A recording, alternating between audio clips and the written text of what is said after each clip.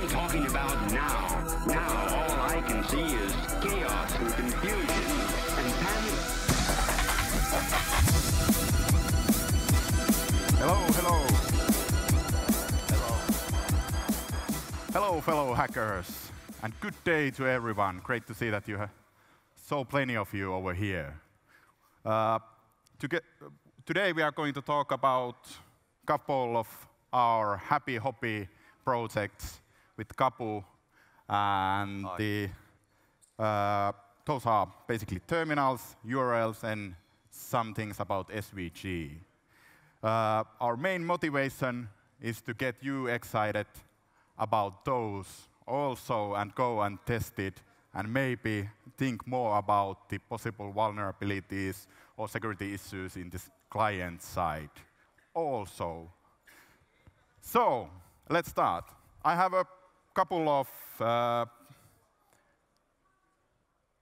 quick tips for the new hackers, younger hackers who are not that familiar with the tech things. Main point of this trick is that go and read old brag articles, basically. How many of you know that what is brag article? Excellent. So this is a good tip because there's quite a few of you who doesn't know what that is.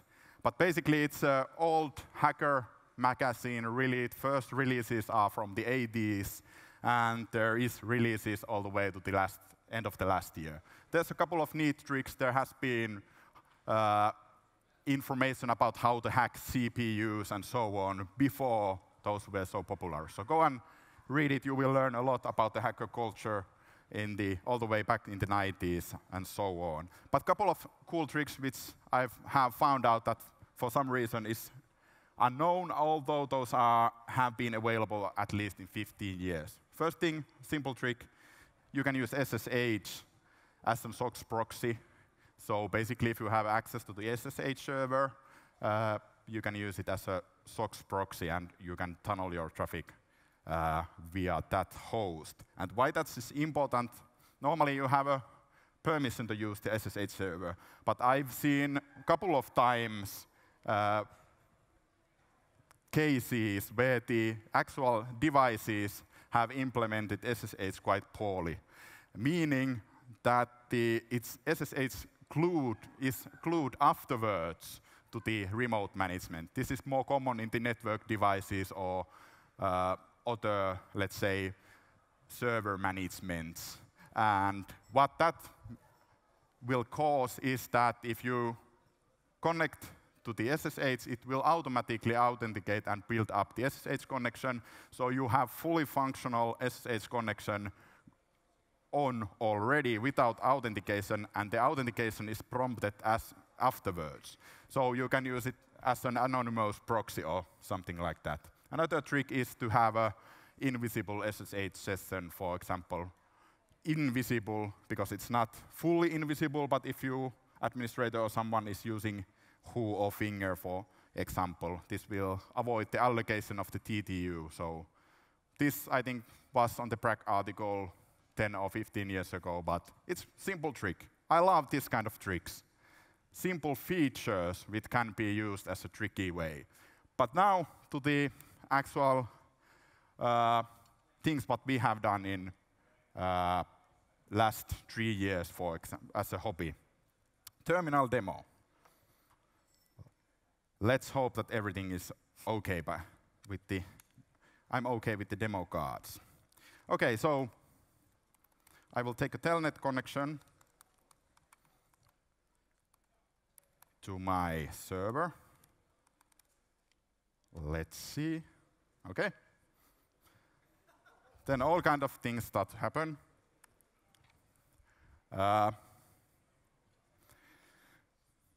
This is for the old good times.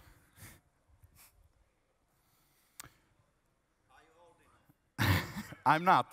That's the part of the reason. But okay, now we run disobey. Run. You can see that terminal starts to moving, doing crazy things. It starts to do all kind of things on your desktop.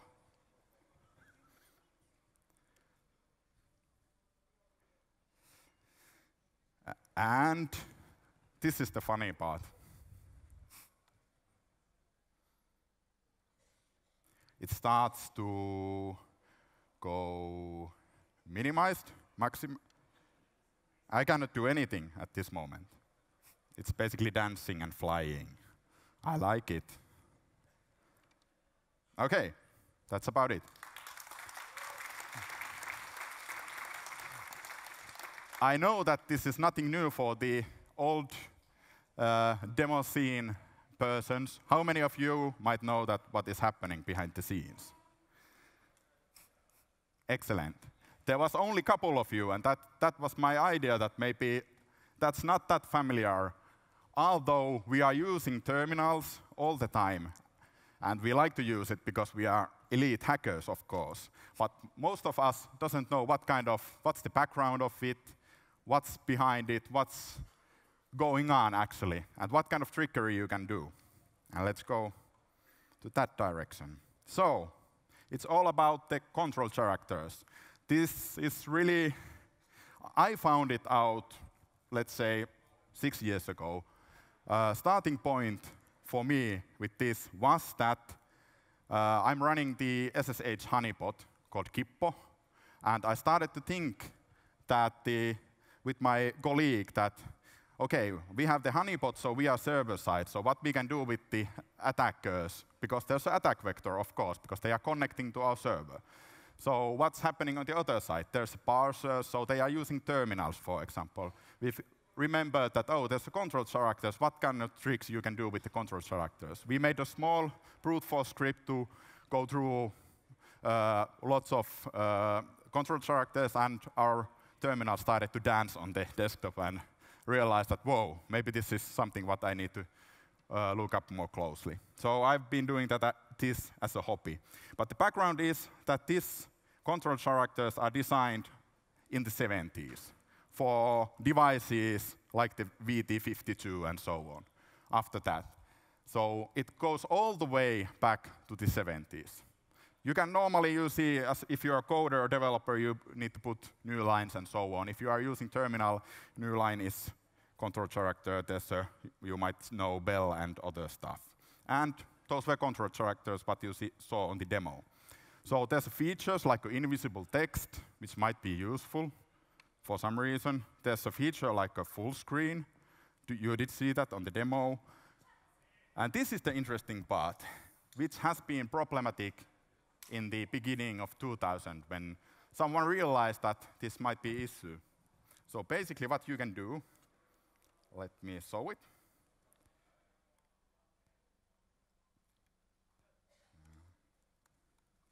Basically what you can do is you can query information from the terminal.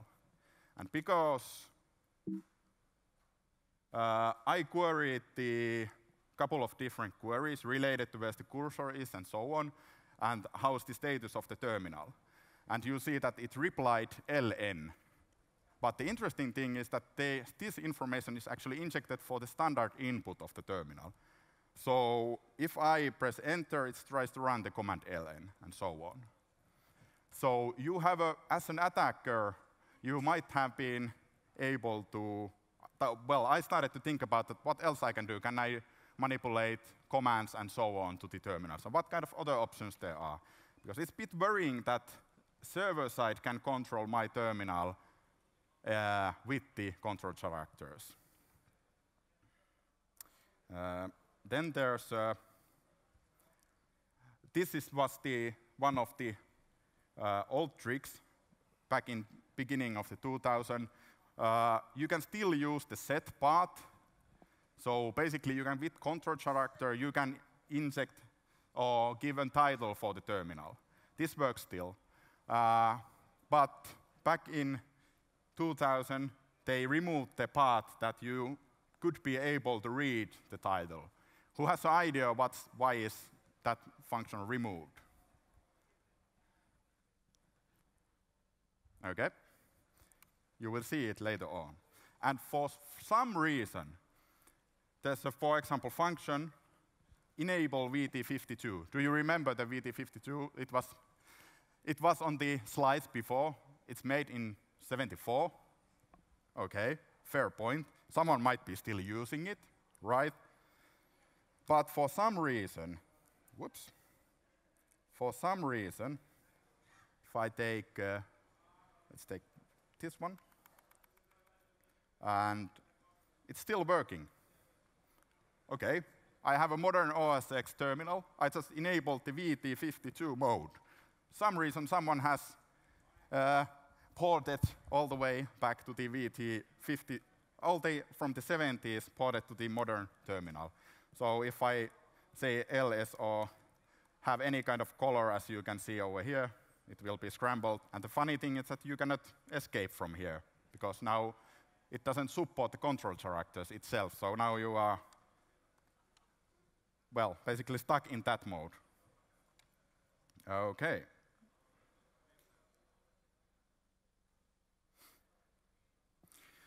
So the impact part, I think this is raising the questions that, of course, you can do cool demos, like my cool demo was about the flying terminals, but the real vectors are, of course, that attacker may manipulate the connections. If there's no encryption, you can inject control characters those kind of connections. And especially, there's a potential vulnerabilities in terminals. I guarantee that there is. And most common what we see today is that someone will figure a way to inject control characters to log files, which basically means that when the admin logs in with the SSH and is going through the logs with cat, for example, those will trigger the terminal to do crazy things. So basically, you might be able to do things like hide your logs and so on. I think in last year I was managed to get some book bounty from the one particular server side with this one. So basically what I've seen that every web server has implemented this bug when they have created the new web server. There's almost, at least all what I checked, there's always that kind of vulnerability. So there has been in the history many of those. There's some, but as you can see, those are mostly in beginning of the 2000s. And that's the part of the reason why I'm presenting this now, because there hasn't been that much research on that topic. A couple of the examples of the vulnerabilities. First one, there's a control character which was meant to dump all the data from the screen what you are seeing to one file.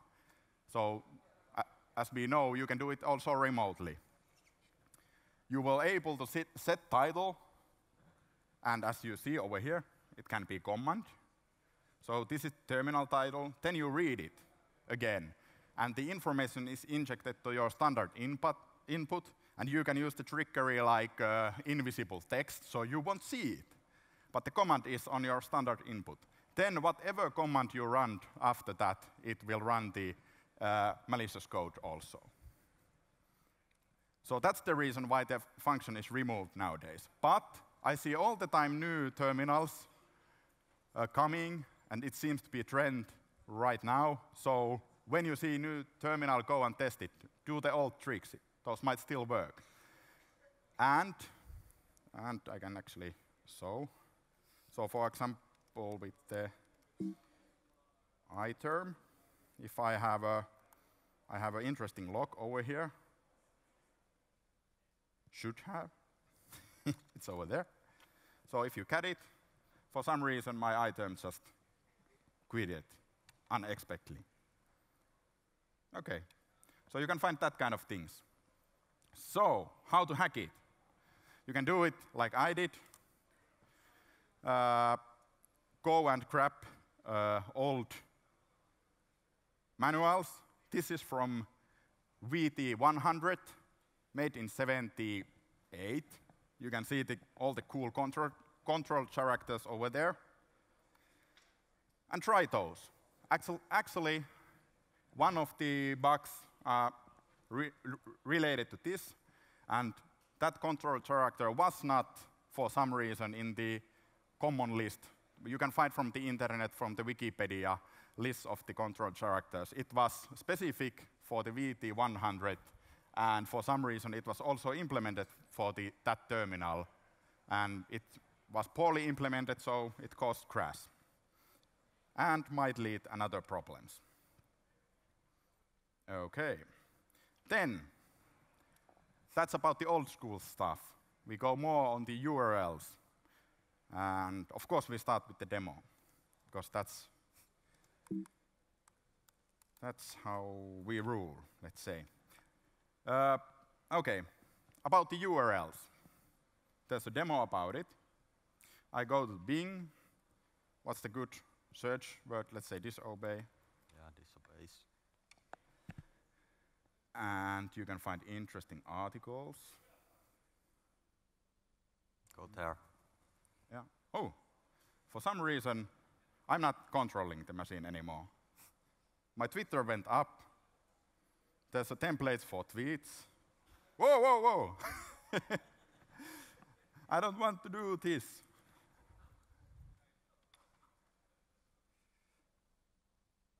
How I get rid of this? Okay, it went sleep. Oh, well, Twitter quit. Okay, now it's doing Samba modes. What? Opening terminals. What? Okay, and Kasper is going to talk about these. Yes, thank you, Mikko. That was One excellent question. stuff. How many of you have an idea what's going on? Excellent. Oh, excellent. Okay, I will talk to you about our URL and research project. And thanks, Mikko. So, you may have noticed that Turmio likes to hack terminals. So, in the autumn 2015, Turmio learned how to launch terminal manual pages from your web browser or from web page. So basically, with Axman page URL handler, you can launch terminal manual pages, and you just copy paste it to your URL bar in your browser. But is it safe that you can so easily launch terminals with URL handlers? So basically, you can create an iframe or something like that on the web page, and those will launch. I find it a bit worrying that my terminal is launching from the web page. Yep. So we tried to research that, and first we wrote trace script, and we analyzed it, and to us it appears to be safe to use that Axman page URL handler. But we wrote a vulnerability assessment in our project repository if you are interested. So in the winter 2015, we were just happy hacking, and we also did some workshopping with CAPSI activists. And we created first private wiki for our URL handler research to document and analyze things. And in the winter, we also realized that there are plenty of URL handlers. For example, in my clean OSX install, there are approximately over 100 URL handlers. And there are even more handler-specific query parameters. And we also realized that there are a bunch of browsers available. And there are also many injection vectors. Okay, so browsers handle differently URL handlers. So some browsers whitelist, some blacklist URL handlers, and some browsers prompt URL handlers. For example, Firefox and Google Chrome always prompt URL handlers. And Apple Safari used to launch all of them. And I will show you video about it later. And yeah. Yeah, and about the different kind of habits, how to handle the URLs. For example, at the moment, iPhone will open, let's say, you want to inject text message to somebody's iPhone. You can do it with the iframe, for example. It's a feature. Yeah, so you can put the content of the text message and put the phone number for the text message. Only thing what user need to do is to push the send button. But that kind of things. Yeah. And some of the applications are plugged, but for some reason, for example, that is not prompted. It automatically opens. Yeah. And browsers handle differently redirect, and it changes that prompting thing. And in the spring 2016, we created our GitHub repository, and we listed some presenters with parameters in there, and we also did some background research and listed some links and URL schemes in there. And we wrote a couple of vulnerability assessment to this in there also. So go and try it yourself. Yeah. And we also see what kind of different kind of URLs there are. Yeah. We also got the domain urlhandlers.info and .com, and yeah, and we started web user interface, but it's still a work in process. So. And we also wrote lots of tools to collect registered URL handlers on OS X and on Windows. And especially if you are familiar with the hacking with the Android or iPhone, please join our community and try new things with it. Yeah, and there are really much of URL handlers in clean installations also. For example, in Windows clean installation, there are, for example, Candy Crush Soda Saga URL handler, which launches Candy Crush. That's weird. Who don't want to play Candy Crush? I don't know. So in the summer 2016, I was working for OSPG, Oulu University Secure Programming Group, and I created more tools to test these URL handlers and collect them, and I listed also some experiments and results in the GitHub repository. And we also focused on the awareness. We created many videos, and next I will show you one of them. And there you can see screens of the web page, and there are basically plenty of URL handlers that will launch if you go to that web page. And I will show you what happens if I go to that web page.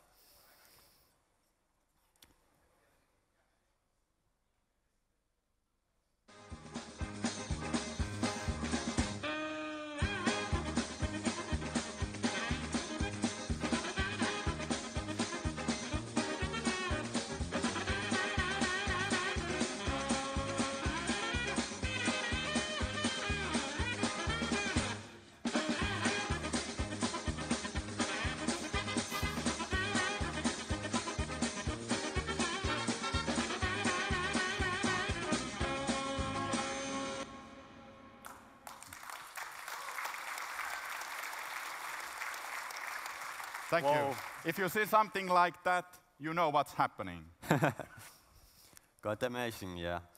And in the autumn 2016, I had to go back to school. And we also were at Wool Meet. And actually, in the autumn 2016, Apple fixed some problems with Safari. So Safari won't anymore launch every URL handler.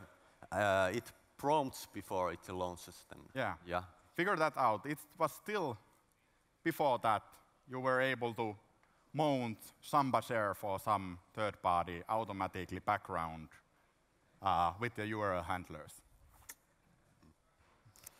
Yes. And next I will show you what might be a problem with that prompting? And in next video, browser is Firefox and operating system is OS X, so I will show you.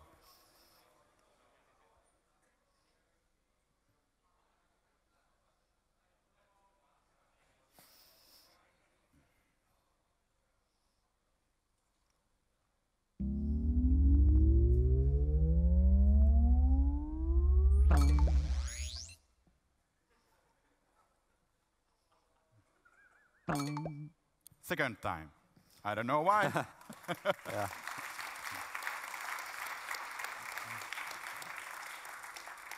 So yeah, there are lots of prompting action going on. Yeah. One comment about that. But once again, it doesn't necessarily have to be hard to do this kind of things. For example, this is just, well, bad feature which seems to be forgotten to test in the security community. There has been some, but not that much. And if you think about all the possibilities, this is definitely something what needs more for research. Yes. And now we are here, and we really need your help with the URL handlers. As I said, there are plenty of URL handlers, and please go and check out our project repository. It's in here, GitHub, OSPG, URL handlers. Thank you. Thanks, Kapu. So, as a part of our motivation is to try to share our happy hobby projects with you that you can also participate. We have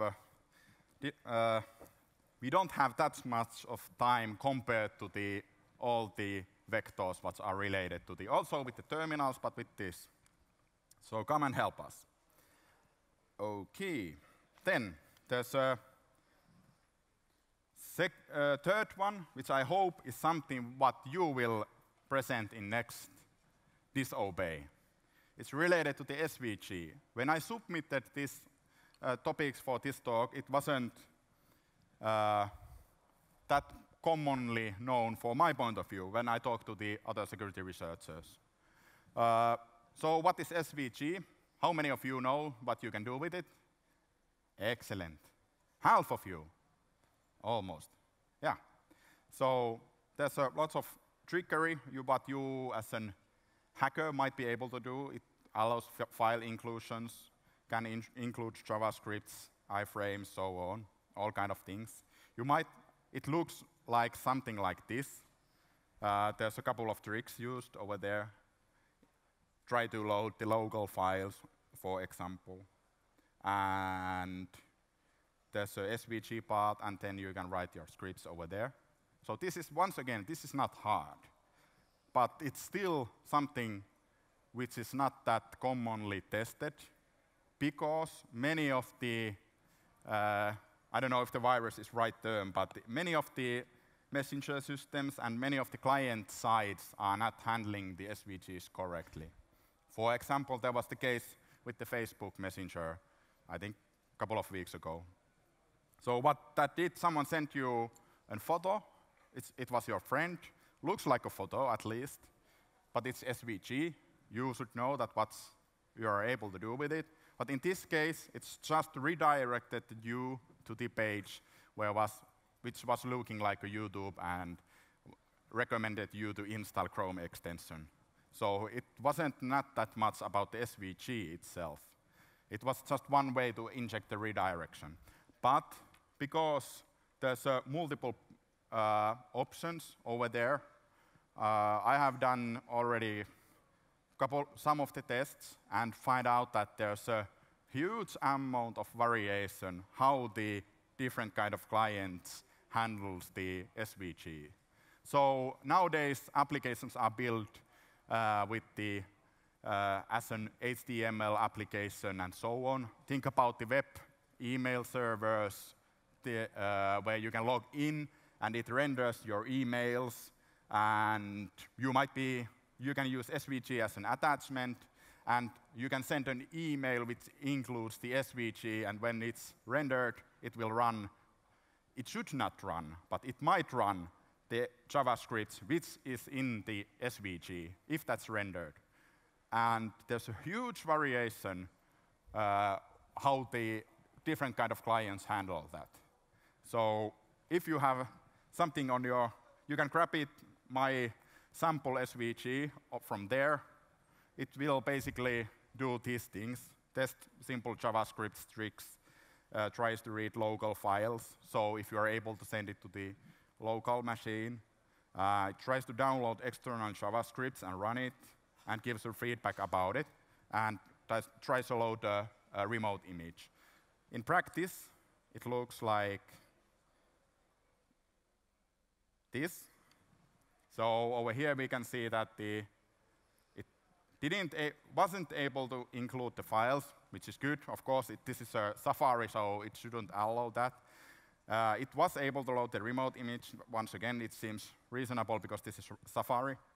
But the interesting thing is that if you have that locally, for example, you can actually see over here that it's rendered, and you can see the images which are not working over there. If you look it with the preview, it will not run JavaScript and wasn't able to download it, but it will show the remote images. This is the preview of the OS X. And if you open it locally, basically double-clicking it, it looks like an image, but as we know, it's a basic web page which might include everything. So now it's able to load the etc password and so on, and do the tricks. So I think there's a logic failures in many of the clients. So go and check it. For example, one more example, because I have 3 minutes of time. So another thing is, while I was making this presentation, I tested with the iPhone with the different kind of messengers. iPhone doesn't run JavaScript and doesn't load the external images. But for some reason, iPad is able to run JavaScript. Doesn't load external images and so on, but didn't manage to go any further with that. So if you are interested, that might be one thing to try with the SVG. So send SVG image with some messenger. When you open it with the iPad, it will run JavaScript on the iPad session. And it might be tricky and something what you want to check out more. OK. Kapu, did I forget something? I don't think so. OK. So, thanks everyone. Yeah, I'm the Turmio, he's the Kapu, and contact us if you want to participate. We are over here also today. So thank you.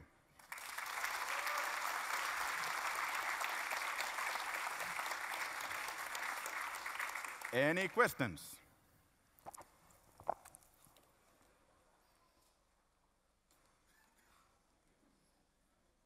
Excellent talk. Did you try to do any nasty tricks to Tor browser? I did. What happened? Referring to the URLs or SVG. Well, URLs are, I think, prompted. Yeah, prompted. Yeah, but that's good. As it might include the same problem as the Firefox, as you saw on the video. But it doesn't, when we tested later on, it doesn't work anymore. It was it 2016 when the crash happened? Yeah, 2016. But there is same kind of challenges. It doesn't mean that it could happen again, so yeah, kind of crash. Yeah. Thanks.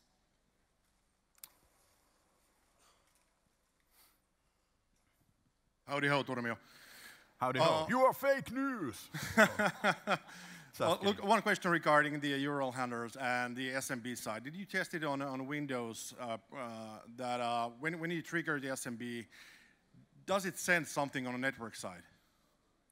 The client? Yeah. Yes. You tested that. I mean, did you test that? Does it send some request on an SMB that you could utilize in a further yeah, doing tricks? Yeah, and the funny thing is that the URL includes some of the features. You can use the username and password and select some authentication with the URL, and so on. So, but if you are meaning that did it send to the local network or something like that, I didn't check that. But yeah, it will really, you can basically create URL which tries to connect to your local environment if you know what's still inside of the local network. Or if you know more about Samba trickery, there might be something more about related to the broadcast and to the local domain and so on. I'm not that familiar with the Windows system, so my tests are related more to the OS X side. Yeah. So that's definitely one thing what you should test on the Windows side. Hello. Hello. Was the terminal hack only for iTerm and not for the default OS X terminal? Oh, that's a good question. I forgot to mention that. There's a variation what control characters work in the different kind of terminals, but I have fast all the terminals what I managed to find out, let's say 10 of them, and everyone crashed during the fuzzing except for some reason GNOME terminal. But Xterm, ATerm, OS X terminal, iTerm, iTerm2, PuTTY, and yeah, maybe those are at least those. But those problems are now fixed. I've reported them, and except the iTerm is not yet fixed because I found it while making this presentation. Thanks. And can you maybe, after the questions, show the terminal demo again, because I missed it. I was at the back. Okay, yeah, and you can connect to that crashterminal.org with your terminal if you like.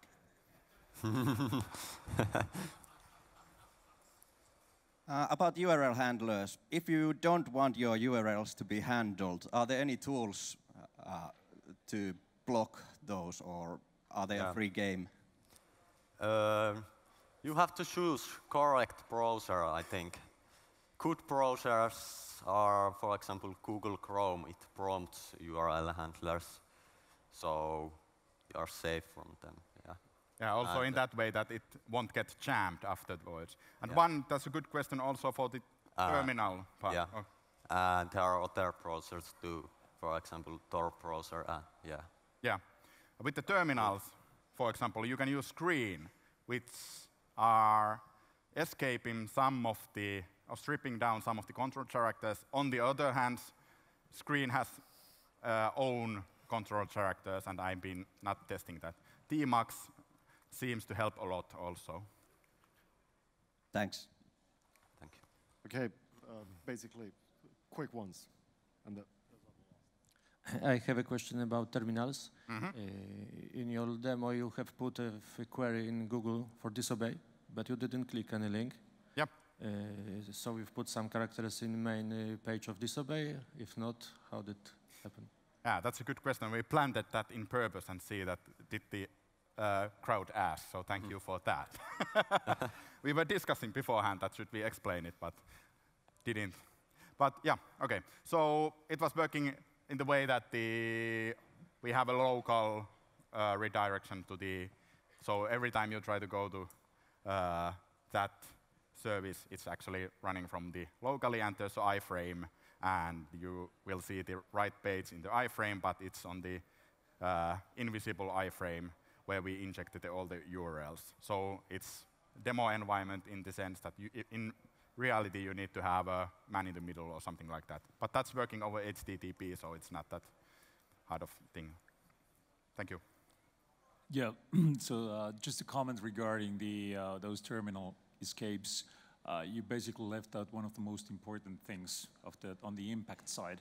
If you're doing incident response work, many of the tools actually fail completely if you're using the wrong commands. So kids, remember, don't do tail -f.